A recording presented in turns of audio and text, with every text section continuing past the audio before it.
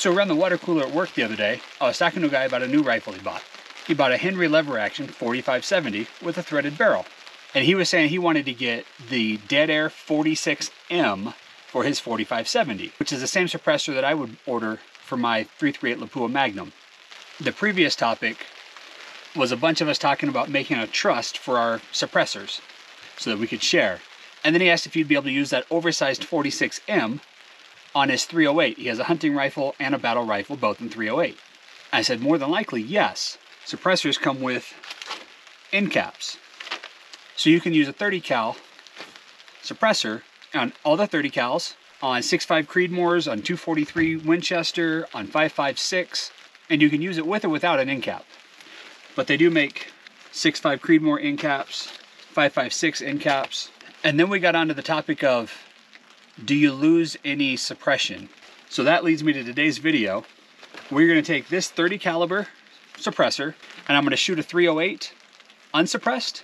I'm gonna shoot the 308 with a suppressor and see how much sound deadening you're actually getting with the suppressor. And then I'm gonna shoot a 6.5 Creedmoor unsuppressed. I'm gonna shoot the 6.5 Creedmoor with my 30 cal.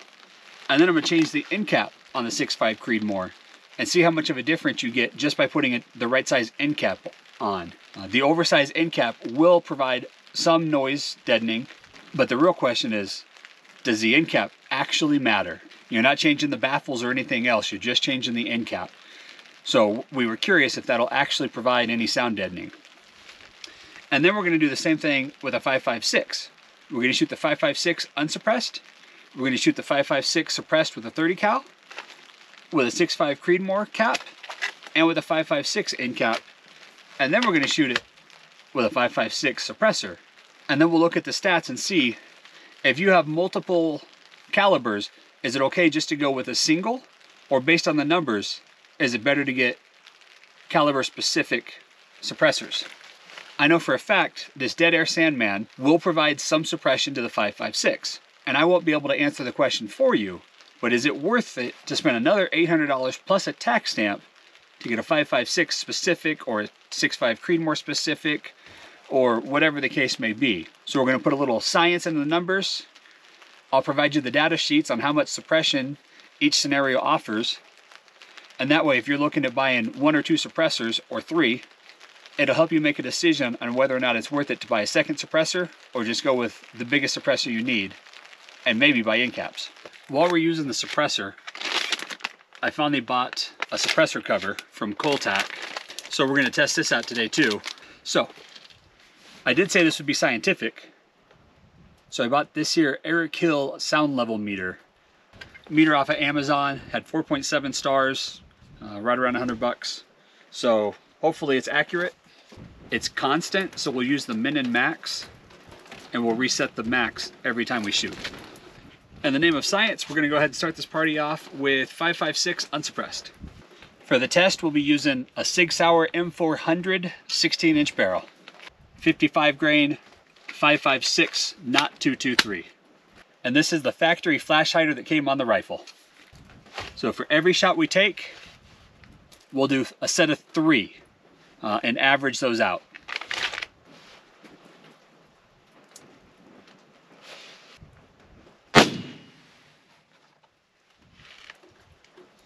So 96.8.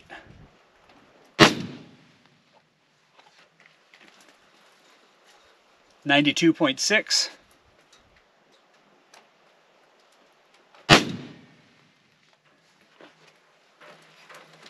88.4. So we will start out with the actual 5.56 silence or suppressor. All right, unsuppressed, we were at 88 to 96. We'll see what a suppressor actually does for us.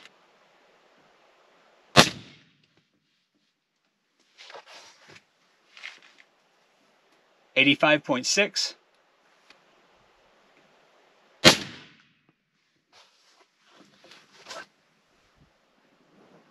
78.3.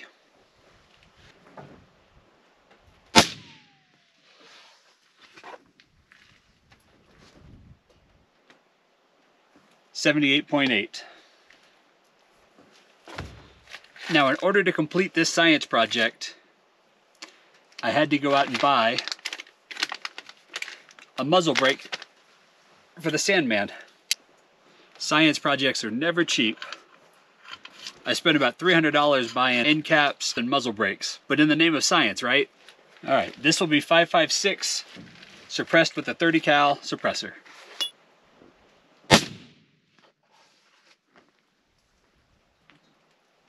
$75.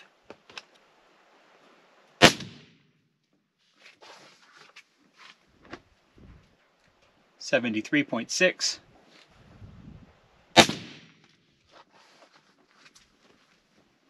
$78.4. We're now going to swap the 308 for the 6.5 end cap. So this is a 5.56 with a 30 cal suppressor with a 6.5 end cap.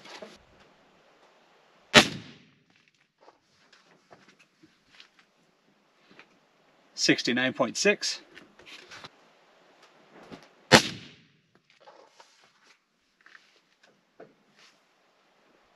$74.2.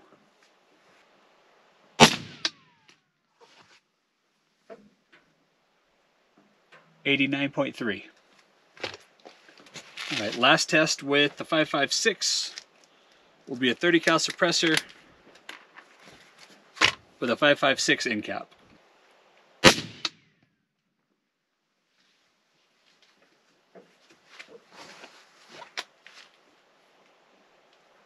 $70.5.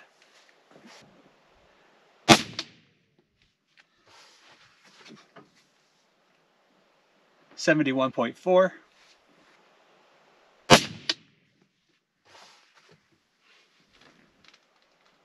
$83.2.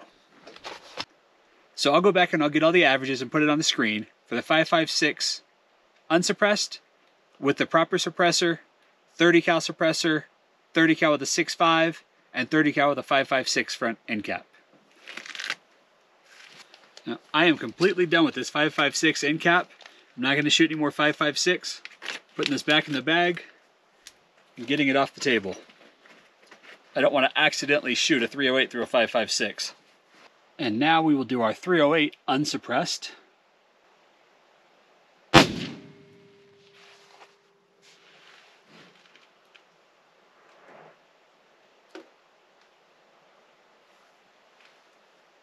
$80.8.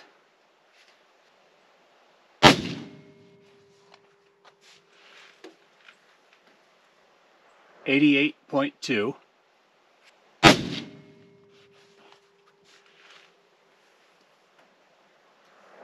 $78.6. Something I'm figuring out here. So the science between the different rifles isn't going to be quite accurate, but the science of the sound deadening per rifle will be accurate.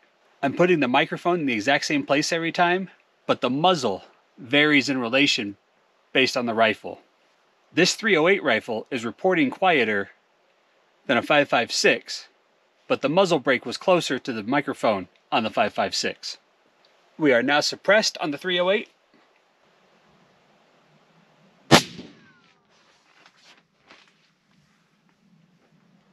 $71.9.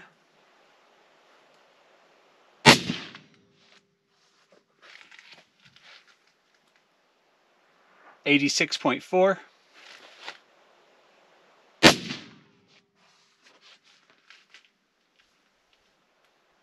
$80.6. All right, we're gonna go ahead and shoot the 6.5 Creedmoor. The first 3 rounds will be unsuppressed. In hindsight, for wasting 9 rounds, I really wish I would have brought cheaper ammo than Hornady Match, but in the name of science.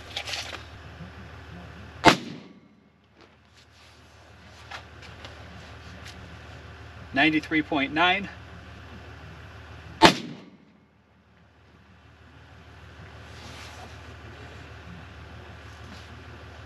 $75.6.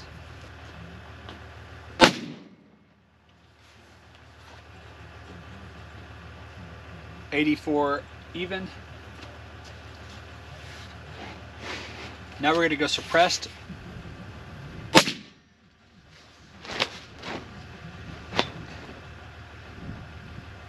100.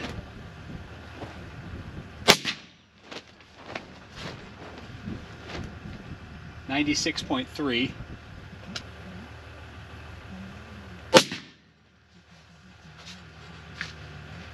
84.4.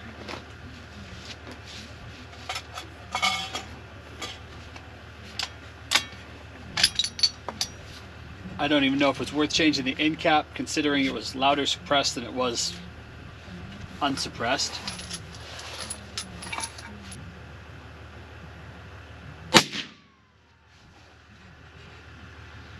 $78.9.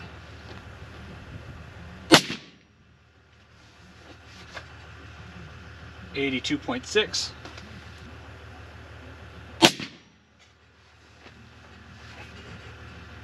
And a final 79.1.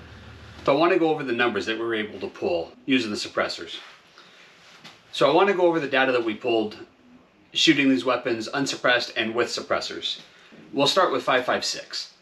Unsuppressed, it shot an average of 92.6 decibels. And with the Griffin Armament 5.56 specific suppressor, it shot 80.9 decibels. So about 11.7 decibels quieter.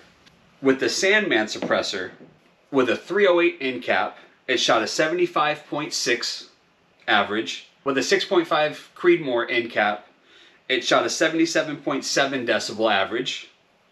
And with a 5.56 end cap, 75.0 decibels average. So regardless of the end cap, on the Sandman Dead Air, it shot 4 to 5 decibels quieter than an actual 5.56 suppressor. So I find that a little interesting that a dedicated suppressor was actually not as quiet as a larger caliber suppressor. But if you compare the size of the suppressor, not only is the inner diameter larger, but there's also more baffles and more volume of suppression in the larger suppressor. So if I had a choice now to go back and buy two individual, $1,000 and an $800 suppressor and $400 in tax stamps, in hindsight now, I would have spent $100 and just added an additional muzzle brake for 5.56 rifles. So no matter what option you went with, there was a reduction in volume. Now for the 6.5 Creedmoor, unsuppressed, it shot an average of 84.5 decibels. With the Dead Air Sandman, I think I keep saying Sandman Dead Air, but it's a Dead Air Sandman S. With a 6.5 Creedmoor cap, somehow our average was actually higher. It shot 93.5 decibels. With that 100 decibel shot in there. But with the 308 cap, it actually shot about 4.5 decibels quieter at an average of 80.2 decibels. For the 308 Winchester, unsuppressed was 82.5 decibels, and suppressed was 79.5 decibels average. So with some of this data, like the 6.5 Creedmoor group that we shot suppressed with a 6.5 end cap, with the setup we had and the equipment we had, we're obviously getting some bad data. I cannot explain why the 6.5 Creedmoor was louder utilizing a suppressor, other than bad testing, bad data, some sort of fault of my own. Generally speaking, overall, every rifle was quieter with a suppressor. So even with bad data, it's in a generally accurate direction. The suppressors are quieter. This sound level meter came with a 4.7 star rating on Amazon. The problem is, out of those people that rated it, how many people had a way to test its accuracy?